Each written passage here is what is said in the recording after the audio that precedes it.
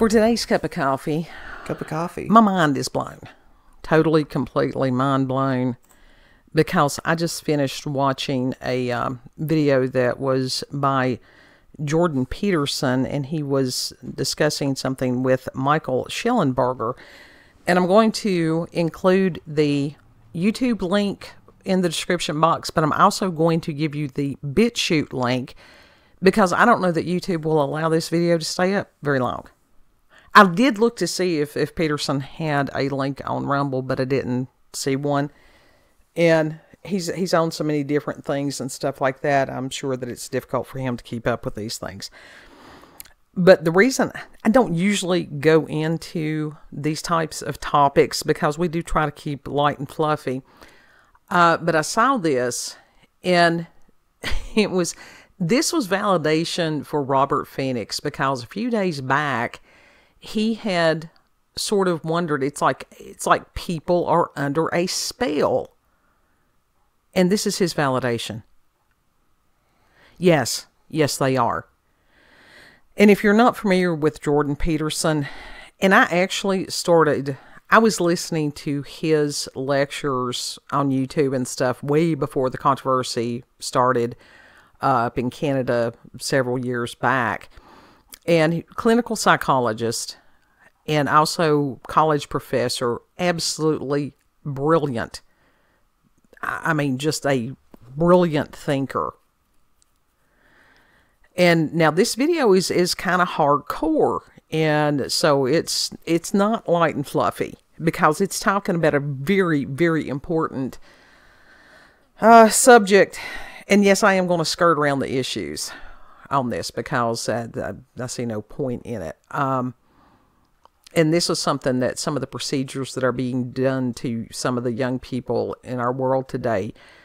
And Peterson did say, yes, that when this will be looked back in retrospect, that it will be worse than back when the psychological community was doing lobotomies. That's the reality of it. And he did use, it's interesting, because he did use the archetypes of like the witch in Snow White. He did use as far as the terms of witchcraft and stuff. And he does a lot of things with allegory. But no, I think he's hitting the nail on the head truly, totally, completely.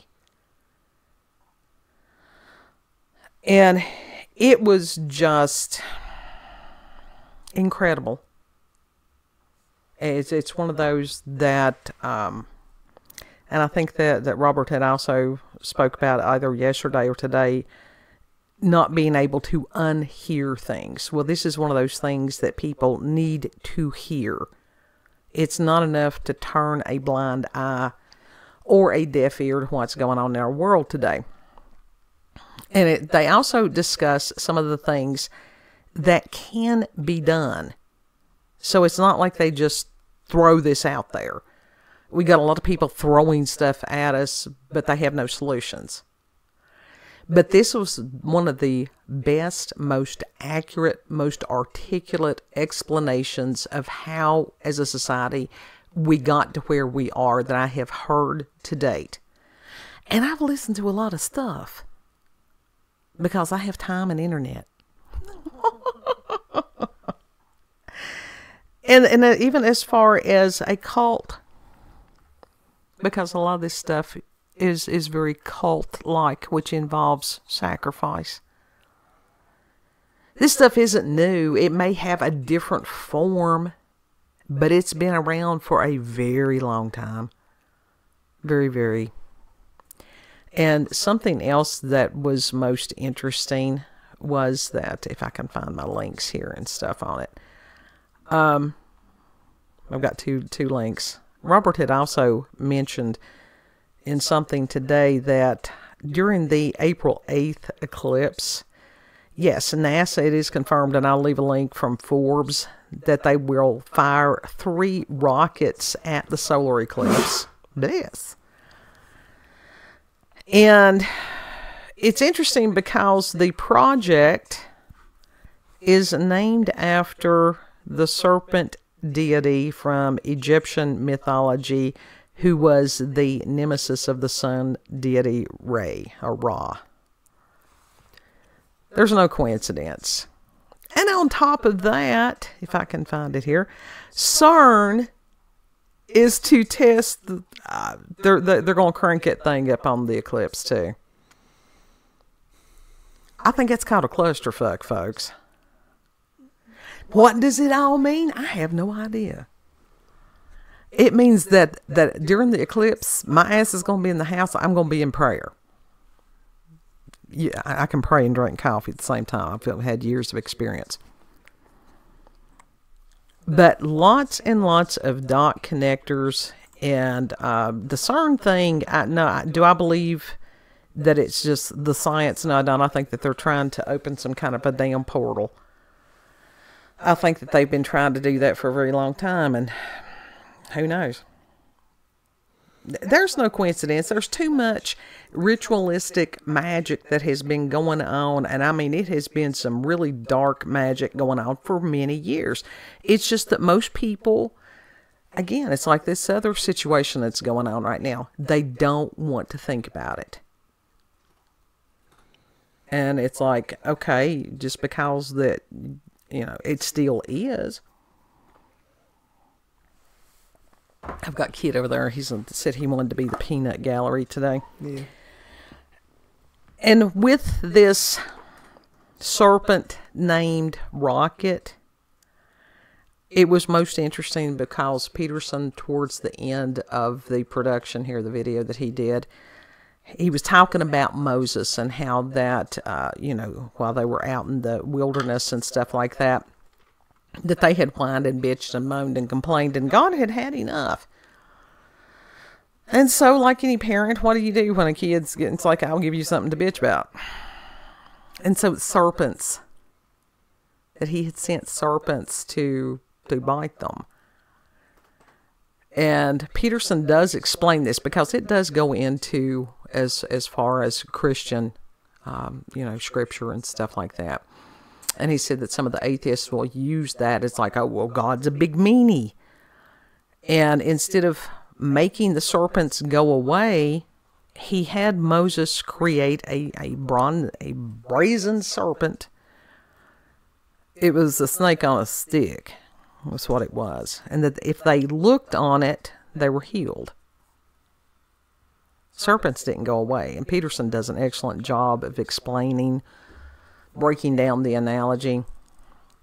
And he said it's a matter of looking upon that which poisons you.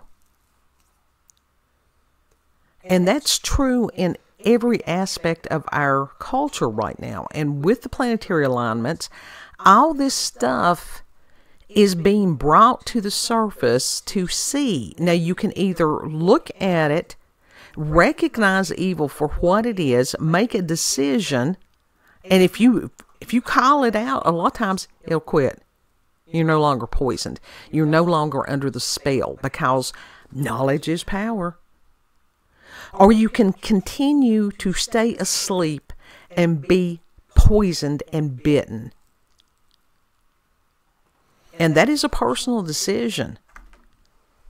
But it's like, personally, no, I don't want to be snake bit.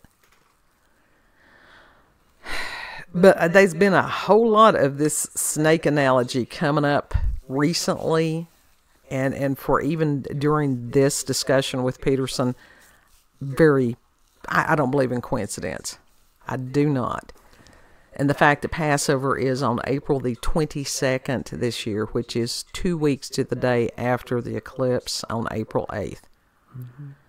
And it was a matter of Passover. The whole point of the Passover was so that the death angel did not touch those who had the blood of the lamb on the doorposts. Now, I'm not going to get religious on you. I'm just saying that is part of the basis of Passover. It's interesting. It is when you get into studying some of these, and Mark Biltz is a really good teacher on some of the Old Testament. Why do we do what we do? And again, Michael Heiser, I talk about him. I think about that man almost daily. I really do. I miss his presence on the planet. You know, it was like, I would like to know what his thoughts about some of these current events would be, which would probably be, it's like, yeah, I don't know, God's doing something. we won't know what God's doing till after he's done it. Because he was very much like that.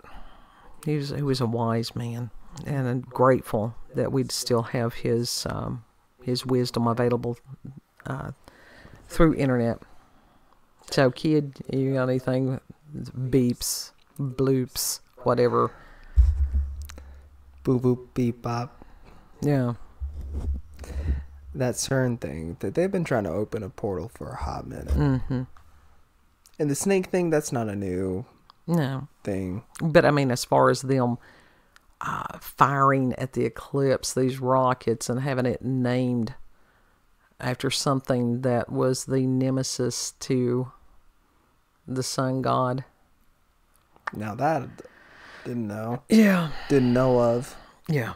Didn't hear it. Most interesting. So, and I will tell you, if you ever need any kind of astrological, if you have any astrological needs, I will put the link to Robert Phoenix, and it's, yeah. Mm-hmm. He has the wisdom and the knowledge to go along with it, and, yeah. He does. I truly, well, I trusted him enough to do my chart. Mm-hmm. And if you trust someone enough to do your chart, that means that's big trust. That is big trust. Mm-hmm. That is big trust. Yep. So, that's your final thoughts over there? High strangeness. Crank to 11. Yep. Yep. Yep.